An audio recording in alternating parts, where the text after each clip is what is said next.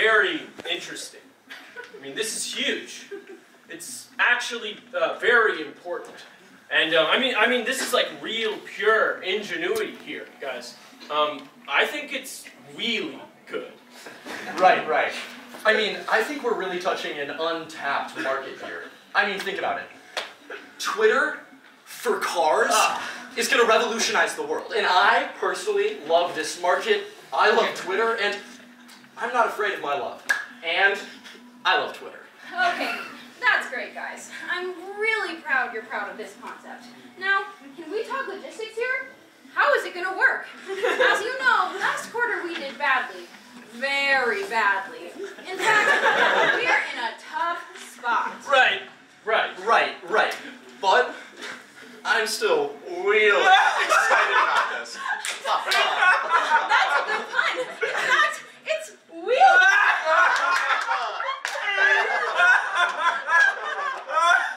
And we're a family. Okay. I mean, what I'm really concerned about here, guys, is how we're going to actually implement Twitter for cars. I mean, I'll admit it, it's going to be tough, but I think I see a smooth road ahead. Now, Twitter for cars. How is it going to work? As you know, our test groups are not won over by the concept of Twitter for cars. In fact, they think it's downright awful. And I'm not making any of this shit up. Is this not a liability to our insurance people, State Farm? A corporation that we love and is very reliable, of course. Yes. But yes, we have to be careful here and avoid the possibility of any incidents, or accidents even.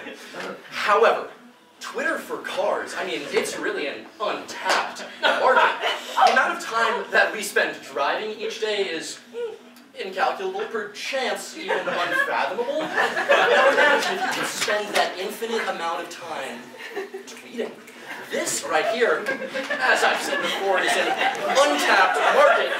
If that tap was a gasoline tap, gasoline used in cars, of course. That is exactly what we're talking about. Cars. What are they? Yes. I mean, I'm just concerned about how we're going to market this amazing product. I mean, how will people know that this incredible service is available to them? I mean, if cars were tweeting, they might tweet about their romantic relationships. Of course, although not all fulfilling relationships have to be romantic. Of course. Some can be platonic or even non-romantic. Yes, of course. That's a good point. Now I'm monologue. Now I'm monologue about car relationships. How beautiful and fleeting they could possibly be. I mean, think about this. How would a car even look longingly into each other's eyes? I mean, we all know, a la the Cars trilogy, that their windshields would serve doubly as ocular devices for visual perception. But think about this, and this is a sad thought.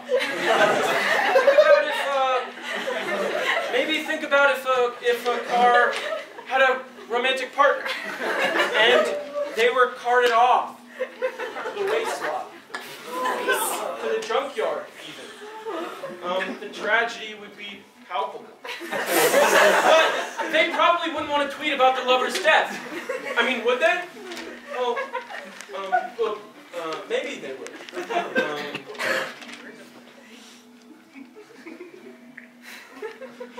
But maybe they wouldn't.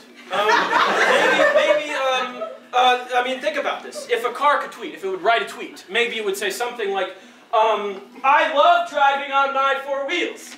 I really love driving on my four wheels. Yes, I really love driving on my four wheels. Or maybe if the car could tweet, like if it was tweeting on Twitter, it might say something like, think about these gas stations. All of these gas stations, they're giving out unleaded gasolines. A precarious idea, surely. A precious insight into the formulations and the copulations of these automobiles. It would prove to be a rich cultural artifact. I mean, it would prove to be something untouched. Something untouched. I mean, if the car could tweet, it might even like tweet something like, I love driving around. I love driving around on my 4 wheels. I really love driving around with my 4 wheels, with my headlights. Absolutely correct. I mean, actually think about this. Are you actually thinking if a car, if an automobile would tweet, what, you know, these cars, what are they? Let's just go into their world, why don't we? Yes. I mean, damn it, think about this. If a car could tweet, it might say something like, what's the deal with all these, pedestrians? This is an untapped market here. Tap like the gas. We have to pass on this idea. We have to act with a streamlined approach. We have to strike while the iron is hot like the tailpipe of a car. The pipe, and the pipe is clear, and the tweets come out of the tailpipe with the gasoline fumes. And there is tweeting. I'm sorry, my colleagues, I'm a little short. It's okay. I'm smiling here. And the tweets come out of the tailpipe.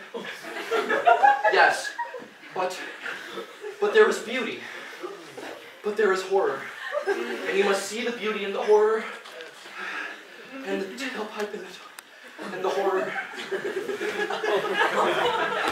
And the horror. And the horror. And the horror. Whoa. One goddamn moment of silence, please. A man just passed.